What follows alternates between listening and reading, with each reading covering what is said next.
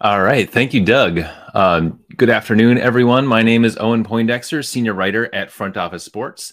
For our next session, I am excited to introduce you all to Hérculez Gómez as we discuss his World Cup experience and his second act. After a 17-year professional soccer career, playing for teams in Major League Soccer and Mexico's Liga MX, including representing the United States in the 2010 FIFA World Cup, and becoming the first U.S. player to win a Major League Soccer Cup title in 2016 and Mexico's Primera Division championship, Hérculez joined ESPN as a soccer analyst in January 2017. Now, Gómez and Sebastian Salazar combined to co-host the semi-weekly Football Americas on ESPN+, a show that has earned critical acclaim for its range and depth in tackling the vexing on- and off-field topics in global soccer. Welcome, Herc. How you doing? I'm doing good, Owen. Thanks for having me.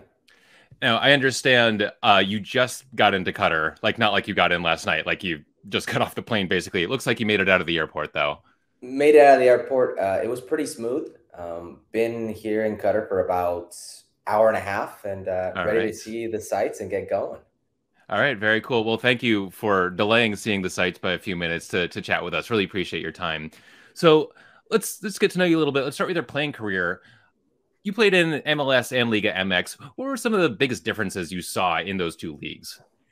You know, and that's the question I probably get asked the most. And back then, I started playing professional soccer in 2000 and Major League in 2002.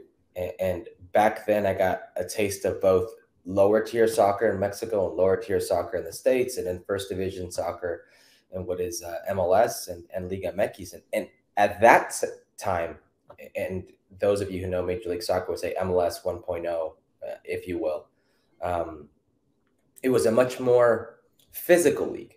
And the differences were physically MLS was much more adept, and technically Liga MX was better. And as the years went on, you saw a little crossover and some change, but technically Liga MX always stayed better. Tactically, MLS started getting better. And with the money circling in around Mexican football, it always just had more talent. It was just deeper. And you could see it in the CONCACAF Champions League runs that Major League Soccer teams would have. Maybe player 1 through 12 would compete with a lot of those rosters back then. But if you had injury, run of form, suspension, whatever the case may be, just a bad day, it was very difficult to compete. Well, now it's closed. That gap is closed so much that technically they're just as good, Major League Soccer as Liga MX. Tactically, a lot more range in footballing schemes, if you will. And you're starting to see a crossover. You're starting to see a lot of those stars that were stars in Liga MX come be stars in Major League Soccer. And maybe some of those stars that left Liga MX to Europe, instead of coming back to Liga MX, are now in Major League Soccer. So there's really a fusion of the taste and kind of the past, if you will, between the two. So it's really minimal nowadays. And it's funny because it sounds very easy and kind of cliche of eventually they will get even, but it's really become that. Even with a Major League Soccer being a salary cap league, they have infused that gap.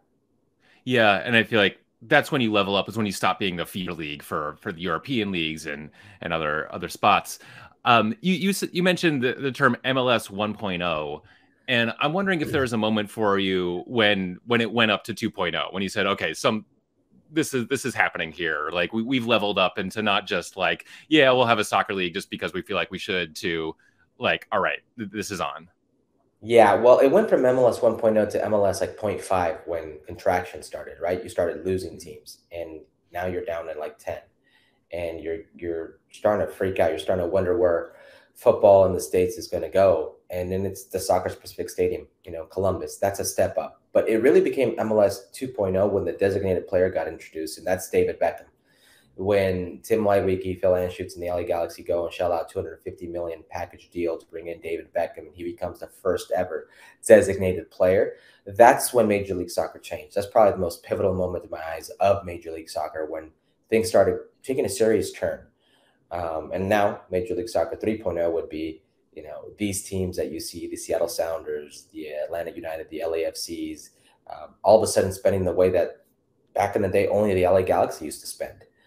These pocketbooks opening up, these players of marquee value of a name deciding to come to Major League Soccer. And now I think we're getting into a territory where you're competing with some of the best setups in the world. I mean, you look at the last offseason, you literally had players leaving Major League Soccer for setups like Boca Juniors, for setups like River Plate, players that weren't being used very much or maybe didn't have a successful year in Major League Soccer were now prime targets for some of the top feeder teams of these European setups. So you compete with a huge pocketbook with some of the best teams in the world. And now that setup is changing in the way that the rest of the world sees you. It's still a gradual climb, but it just seems like we're every couple of years entering different phases of Major League Soccer. Yeah, and that Beckham arriving moment is an interesting one, and it makes me think. There's been rumors. I mean, he said it himself. Lionel Messi has said, maybe I'd like to finish my career in the U.S. Who knows if he actually will? But I could see that being like the next big moment, like this attention-getting, like huge star coming in, leading up into that 2026 moment where we've got the World Cup coming here. So we'll see, but there's potentially that, like, I don't know if it's 3.0 or whatever it is. I think gradual climb is kind of the steady trend here, but that could be another like head-turning moment. Oh, absolutely. Parting of the waters, if you will, like David Beckham's signing to the Major League Soccer was. It's either Cristiano Ronaldo or it's Lionel Messi. One of those two players will be the David Beckham of this Major League Soccer era because they have that sort of effect. They have that sort of appeal. David Beckham came to Major League Soccer, and not only was he selling out at that moment the Home Depot Center, but they would go play MetLife. They would go play Soldier Field. They would go play wherever they went, Stanford University up north here in or when I was in California, and it would be sold out. There would be a race for tickets. He was doing the late night circuits. Cristiano Ronaldo, Lionel Messi, one of those two players coming to Major League Soccer would have the same effect. I mean, you're talking about all of a sudden an explosion of the sport in this country. And I could tell you that the American fan, and when I say American fan, it doesn't necessarily mean Major League Soccer fan or U.S. men's national team fan, but the American soccer fan here in the States is as sophisticated as ever. And they're dual nats, they're dual nationals, multiple flags in their social media bios, social media handles, whatever the case may be. They consume the game differently, and they pay top dollar, here in the States, and they want their product. So it would be another watershed moment for Major League Soccer. Yeah, and you mentioned Ronaldo. I hadn't thought of him, but he doesn't seem super happy where he is right now. So yeah, he looks like he could be on the move somewhere. Yeah, and let's get into your career as a broadcaster. So you provide broadcast and commentary in both English and Spanish. And I'm wondering if, first of all, if you notice any difference in the reactions you get depending on the language that you're using, the show you're on. I'd love to hear about that. Also, I'm wondering if there's any if different parts of your personality come out depending on the language you use. I try to stay pretty even with that personality as in terms of you see what you get. You're not going to see me be a different person in Spanish or English. I try to stay pretty even with my personality, with my thoughts, because there is a huge crossover fan base that may have watched me in Spanish and understood and also watches me in English. So you want to stay consistent. You want to be true to yourself. As far as the reactions, it's pretty crazy because I'm one of the few people probably in this market that's going to upset somebody in multiple languages and multiple fan bases.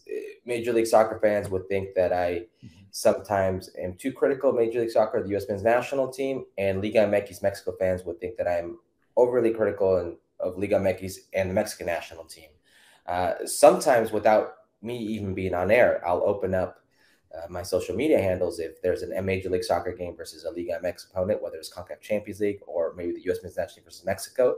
And I'm going to get reactions. I'm going to be a trending topic south of the border without even saying anything.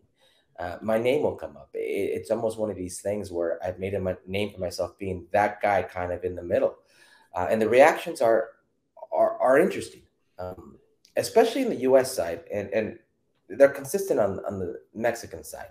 They see me as like the anti-Mexico, the gringo with the love for the U.S. Wow. But in the U.S. side, there's so many different fractions of fandom and how they respond, it's interesting because if you have a pro Major League Soccer take, there's going to be a huge fan base on the U.S. men's national team side that's going to jump on that and be critical of that. And if you're overcritical with this younger generation, there's going to be a huge fan base that jumps on that. There's just so many different ways of, I guess, getting a reaction out of people, especially when it comes to social media. Yeah, absolutely. And I guess that's how you know you've really made it in this world, is when people are yelling at you for literally no reason when you're not even there. And Welcome to Twitter. yeah, exactly. Yeah. Yeah. And yeah, that's a whole other saga. So, we're, as soon as we release you from here, you're out into Qatar to see and report on the biggest tournament in the sporting world that we've got. What are you most excited for here? Owen, it's funny because I was fortunate and privileged to represent the U.S. in the 2010 World Cup in South Africa.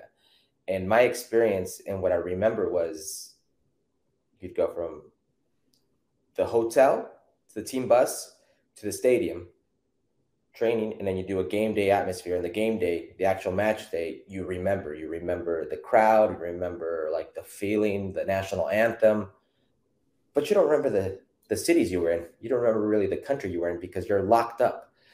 This is my second World Cup as a pundit representing ESPN. I was in Russia, and Russia was ill-equipped to have a World Cup, but it was amazing.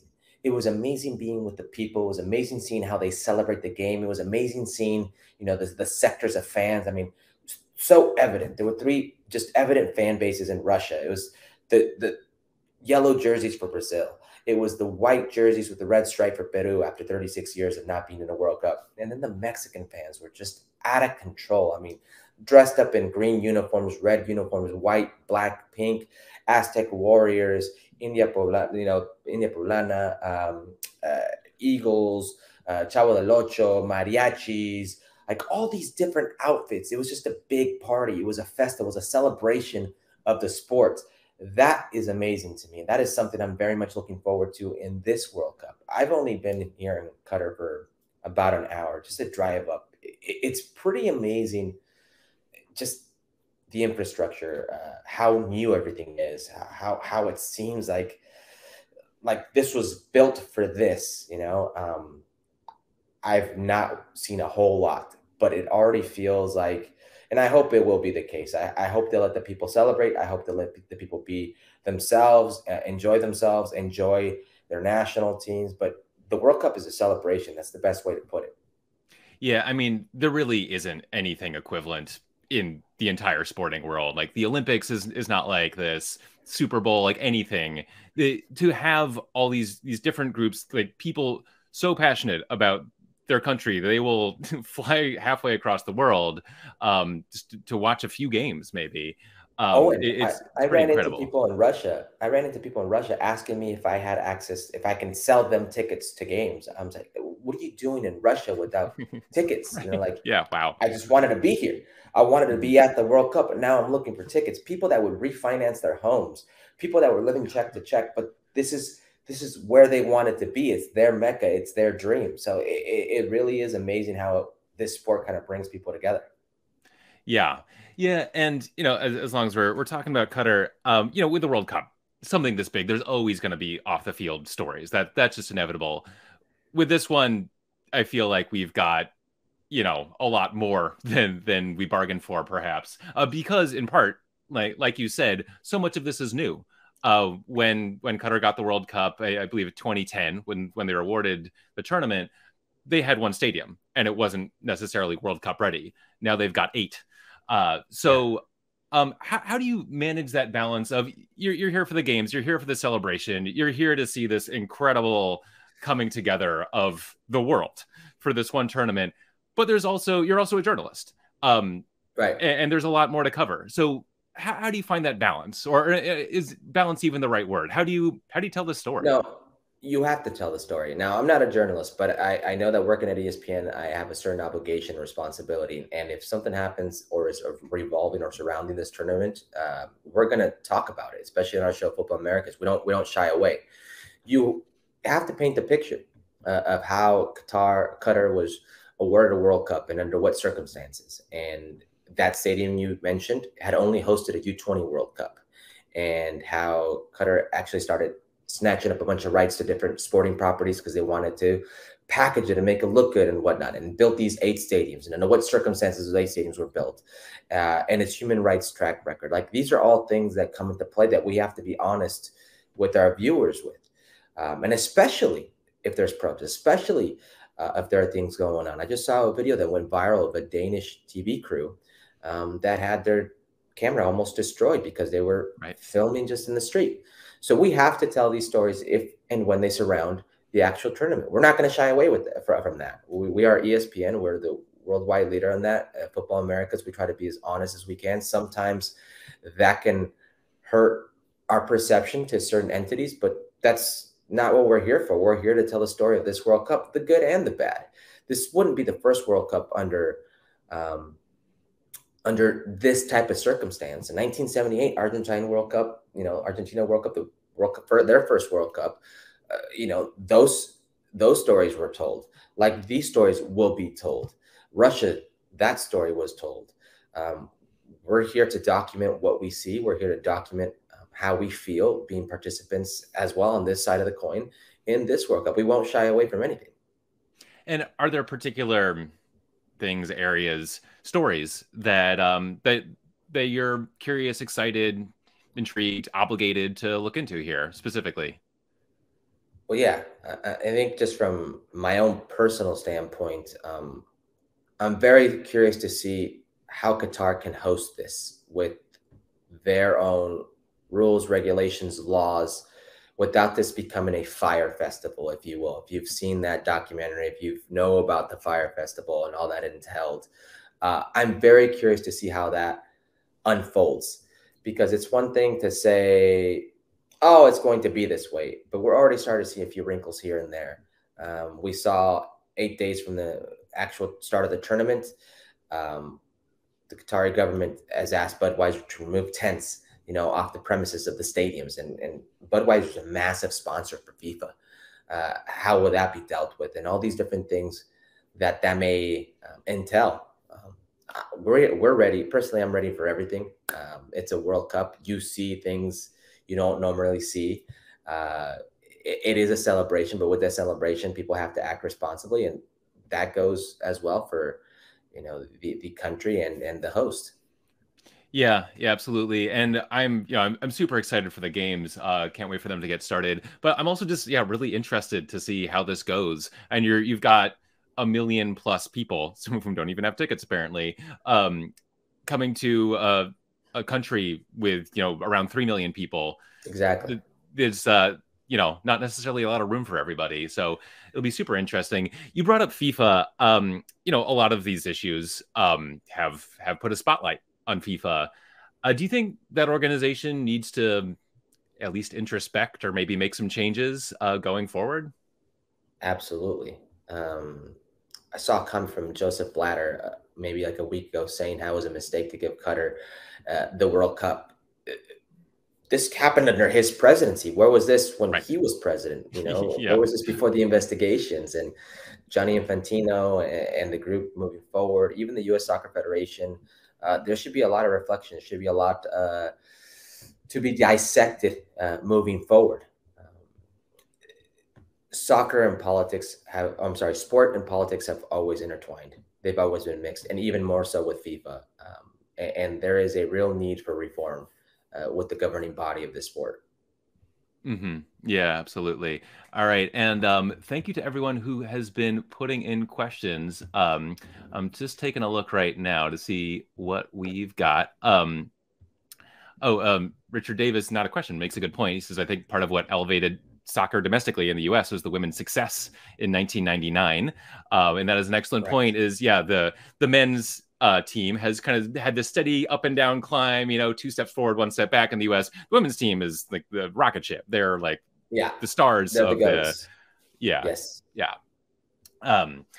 Let's see. And Carlos Chavez, again, not a question, but another good point. I think MLS has created a professional type of minor league system.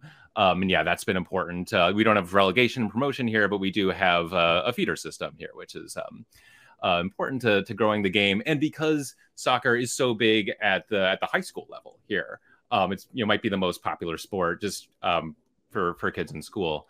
Oh, absolutely. Youth sport for sure. Yeah. So all right. Okay, this will be interesting. I don't know if you're ready to answer this one, but it's just an interesting point based on the country and the culture that it's in. Might bring up some interesting topics. David Handeland asks, what kind of environment will the stadiums provide? Does Qatar have their own version of a Vuvuzela that we have to be prepared for? That was my World Cup, and that was Yeah. interesting. It got annoying after a while. I don't know. That's a great question. I don't know what the atmospheres will be like. You mentioned it. There's 2.9 million people that live in Qatar. There'll be 1.5 million visitors. There's only about 80,000 hotel rooms. So who knows how they package that and deal with that at one time. I know they're doing like cruise ships, hotels. I know they're doing like containers. I know they're doing all different types of Airbnbs and apartment. I'm in an apartment right now myself that ESPN kind of rented out, like these corporate apartments, if you will. So there are going to be different ways of staying within Qatar, but the actual game day experience, that's going to be very interesting. Good games in the World Cup, get great experiences. But in my experience over the last 3 to 4 World Cups, you also see a lot of empty stadiums. You also see a lot of half-filled arenas, if you will. It's outside of these game day experiences where you feel that World Cup vibe, where you feel, the harmony within the people, the mixing and the melting pots, all that kind of thing. But sometimes these game day atmospheres leave a lot to be desired. I hope that's not the case here. I think having teams like Qatar, home team, Saudi Arabia, some of these neighboring places, you may see some real home field advantages for some of these teams, and that could provide great game day ambiance and atmosphere. But I don't really know what to expect, and you won't know what to expect until you're actually there. Russia was something completely different. I mean, it felt like in these little towns that you would have never put anything in, they quickly developed like a center, a few hotels, a few restaurants, maybe a bar or two, and a stadium. And there it is. This is where we will host it. This is where we will do something. It doesn't feel like that so far, and I've not explored, but so far from what I've seen driving here, it feels very developed. It feels very ready for big events, if you will. But until we experience it, I really don't know how to answer that. Yeah, I mean, I think it's going to be one of the most fascinating parts of this whole thing is it's just a massive culture clash of like the passion, the insanity of the global soccer world coming to this country that, I mean, I don't have personal experience with it and I can't, but has a reputation of being reserved, does not, kind of frowns on public displays of affection. And so, yeah, it's just going to be super, super interesting. And it gets into this funny tension with picking a spot for the World Cup because FIFA wants to expand the game, bring this tournament, this massive, massive tournament to new places. But almost by definition, those are some places that aren't going to have, lots of stadiums just hanging around, this infrastructure that you'd want for an event of this size. So, I mean, we've got the entire thing condensed into this, basically into one city in the surrounding area for this 2026, which will be the subject of our next panel, is going to be the exact opposite over all of North America. Right. So. But I don't necessarily have a problem with it being so close together. That could be a great thing. Could be kind of fun. For fans, say what you will, your thoughts about Qatar having the tournament or not, but having something centralized where you can go from one metro system, one stadium to another, and its furthest point is probably 35, 40 minutes. That's massive. I could tell you Russia was a disaster. Sebastian Salazar and I, we had a podcast at that moment, and we were following the Mexican national team, and just traveling within the country so massive was a headache in itself. And having the comfort of knowing that you can watch literally in one day 3 different groups in the same city and go to every single game and make it on time, probably, like that's massive. Like, what an experience for the fan that's coming here. That for us who are covering it, it's it's definitely a lot easier than World Cups in the past that I've experienced. All right. Awesome. Herc, thank you so much for joining us. Before you go and we let you loose onto Qatar, just give us one matchup you're super excited for. One matchup that I am super excited for. Let's see. I know Canada you don't have the versus schedule in Belgium. front. Ooh, No, but all I want right. to, yeah. Yeah, and the reason is I actually think Canada could do some damage in that group. They're a very good team. They're compact, they're disciplined. They got some very explosive players, very talented players led by Alphonso Davies, one of the best players in his position in the world, who will be playing more of attacking role with them. Jonathan David, very good nine. Kyle Larin, a very good nine. Stefan Estacio, who plays in the midfield, who's got very good vision. John Herdman, the coach, is a very disciplined, very well, has a very well-worked team. And they're going to play against Belgium, who this is their last chance. It's their golden generation, but they're getting a little long in the tooth. And I think they could surprise. I think they could turn some heads, and I think that's the game for them to do it. So I'm going to pick that game. All right, very cool. I think you just gave us 2 sleeper picks for this tournament. Herc, thanks so much for joining us. Enjoy Qatar. We'll be watching you to see what happens. It's going to be really, really fascinating. Thank you all for tuning in. Stick around. Our next session is coming up in just a minute or two. It'll be on the road to 2026. And thank you so much.